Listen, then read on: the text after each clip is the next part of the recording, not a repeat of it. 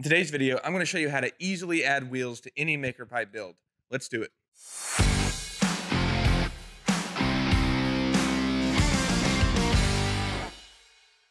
Hey everybody, and welcome back to the channel.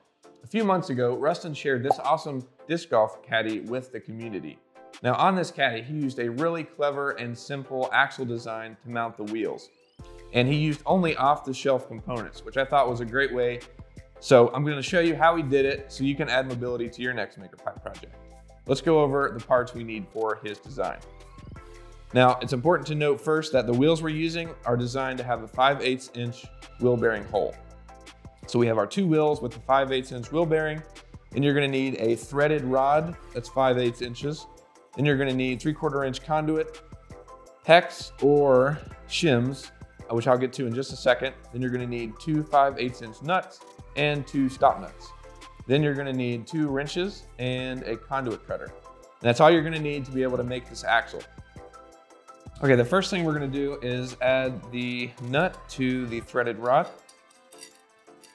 Just want to put it on far enough so we have enough room for the wheel and the stop nut.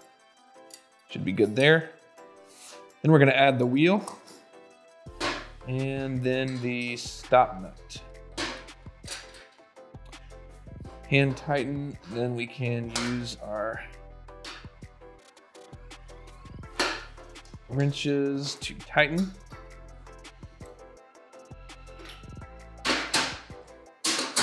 Should be good.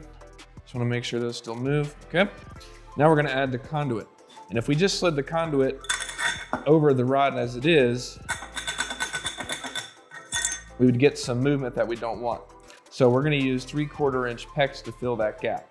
And we sell 3/4 inch PEX shims on our site for 10 cents a piece that we pre-cut for you with this slit in the middle.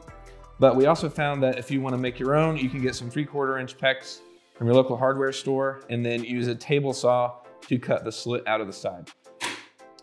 Once you have your PEX or your shims, you just add that to the threaded rod. Now we add the conduit. One thing to note that is if you use conduit with cut ends, which most of you probably will be, you're going to have a lip on the inside. So what you're going to want to do is take the reamer tool that's inside and deburr the conduit all the way until it's completely flat on the inside of both ends. That makes it easier to slide the conduit over the PEX and the rod. Once you do that, you just slide all the way down. You might have to squeeze the shims a little bit, help it go over them. Just slide all the way down until you touch the nut on the other side. Now, all you gotta do is add the other nut. All the way until it touches the conduit end. Then we'll add the second wheel. And then the stop nut. That on there, and then we'll just tighten.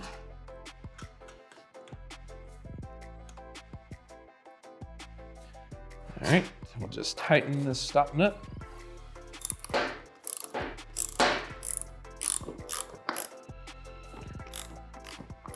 Until it's tight. Make sure it's tight on both sides. This one's still a little loose.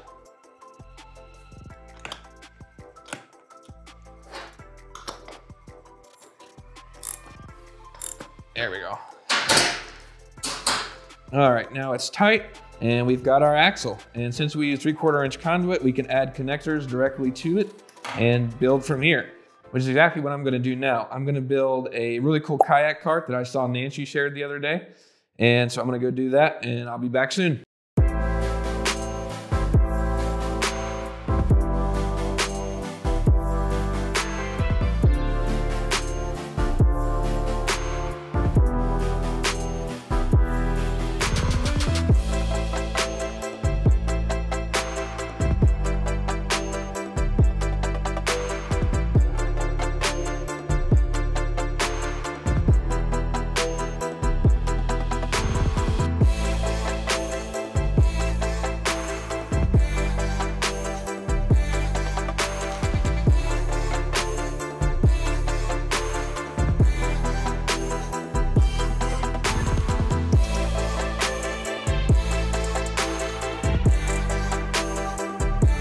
As you can tell, that is the kayak cart. It works great. The axle is super strong. I'm excited to put it to use. That's it for today's video. Hope you guys learned something.